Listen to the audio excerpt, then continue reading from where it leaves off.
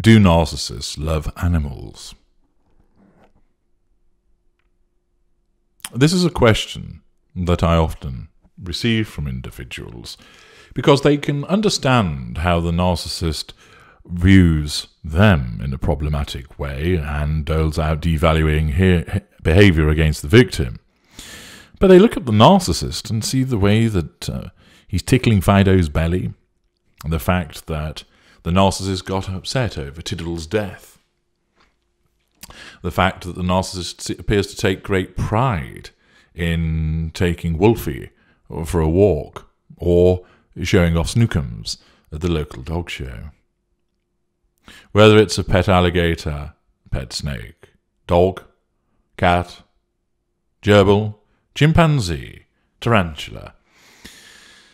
Of course, some of those items you wouldn't go anywhere near, others that you would. But is it the case that whether the narcissist has a dog or a cat or a parrot or a horse, that they seem to lavish time, money and energy over, that seems to positively delight the narcissist in some way? Is it the case that the narcissist actually loves the animal? Of course, some of you will have witnessed the narcissist being cruel to an animal. It might be an animal that's been shot, for instance, hunted down in some way because the narcissist enjoys hunting. It might be that the cruelty is not so much in terms of blood sports, clean kill, not deemed necessarily to be cruel, but rather tormenting an animal in some way, whether it's getting hold of a dog and holding it up by its lead so it starts to choke, drowning kittens, breaking the legs of animals and so forth, overworking an animal in some capacity on a farm. You may well have witnessed that kind of cruelty from a narcissist, and therefore it's quite clear that the narcissist has no love for that animal to exhibit such apparent cruelty. But what about where the narcissist grooms that pet, cuddles it, takes it for walks, feeds it, looks after it, talks to it? Does the narcissist actually have the capacity to love an animal, even if they don't with regard to a human being? Well, in short, the answer, of course, is no, because you must understand that since the individual is a narcissist, then they cannot have any capacity to love. Love is founded on emotional empathy, and we do not have any, and therefore the narcissist does not love that animal. It is a simple equation. Once you have established that that individual is a narcissist, they are devoid of love. There is no emotional empathy. What is going on, then, with regard to this behaviour? Well, what you have to understand is this is similar in the sense of the way that you were given a golden period. Weren't you treated rather well? You were groomed, albeit in a different way. You had your tummy tickled in some respects. You were fed treats. You were taken places. You were showed off, weren't you? Because, of course, you are regarded as a pet in the same way that an animal is regarded as a pet. Do listen to the video Pet for more about that. So the apparent decent treatment towards that animal is only part of, in effect, the equivalent of the way that we can be benign towards you. But then you might say, well, he appears to always treat the animal well. You don't necessarily know that. It may be occasions when you're not there and the animal is mistreated, but let us assume that doesn't occur. Doesn't that show that there is always repeated decent behaviour towards the animal, that there must be something more going on? Well, again, understand that with certain secondary and tertiary sources, a narcissist can repeatedly behave in a pleasant way towards that individual as part of the facade. They can behave that way towards those secondary or tertiary sources because they don't threaten the control, or if they do, the narcissism guides the narcissist with a response that doesn't threaten the facade, so there is a benign response. Possibly, of course, meting out a malign response away from prying eyes. So the friend of the narcissist, because they contribute to the facade, they don't see the narcissist often enough to effect control, and if they do, then it has to be dealt with in a benign way to maintain the facade, and the fact that their fuel does not get stale and does not cause problems with regard to reduced provision because the narcissist does not rely on it as much as they would do with the primary source, means that this secondary source friend or family member or colleague is largely treated well and enjoys an extended golden period. The animal can be viewed in a similar way. The animal is yet but another object that is being utilized by the narcissist for his or her purposes. The animal is not loved because the narcissist cannot love, but the narcissist can demonstrate through cognitive empathy apparent affection, goodwill, kindness, liking towards that animal. To do so, of course, is often done for the purposes of the facade, to demonstrate, look, I am a kind person, I look after animals.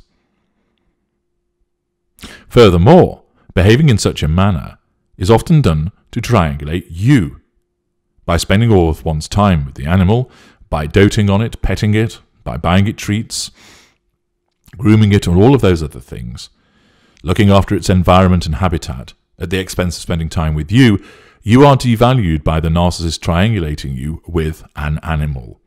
Therefore, not only are you not afforded good time with the narcissist, you're also being told you rank below an animal.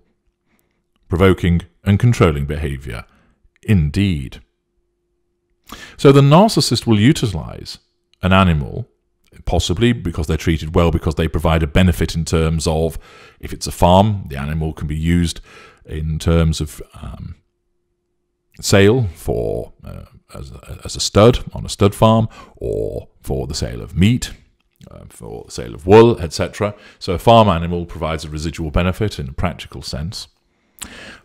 More traditional domestic pets are utilised for the purposes of the facade, for a means by which to triangulate. The narcissist is also able to obtain fuel from the animal. Of course, if a dog is just yapping away in the background, that provides no fuel to the narcissist because it's not occasioned by the narcissist. But if an animal bounds up and is licking and all over the narcissist in a display of affection, that will provide the narcissist with a degree of fuel. Similarly, if the narcissist comes in and kicks the dog, causing it to whimper, that will provide the narcissist with fuel. So the narcissist is able to obtain fuel from certain animals because they are able to occasion a response as a consequence of the activity of the narcissist. So the narcissist's involvement with that animal is partially about gaining fuel. There is the ability, of course, to assert control over it. It's to utilise that animal with regard to triangulation with, say, the intimate partner primary source or other secondary sources, to utilise it in terms of the facade for demonstrating, look, I am a good person, to also utilise it as a device for control by saying to people, you need to look after my dog while I'm on holiday, you do it for me if you love me, etc. So the animal provides a number of opportunities for the narcissist with regard to potential fuel provision, the assertion of control, potentially even character traits, in terms of, this is a well-disciplined dog because of me, or he's an intelligent dog because of the way that I've trained him, or that is a beautiful, this is a beautiful aquarium full of exotic fish because of the way that I've tended for them and selected them, and also with regard to residual benefits, as mentioned. The narcissist, of course, can be cruel to animals, mistreat them because of the absence of emotional empathy.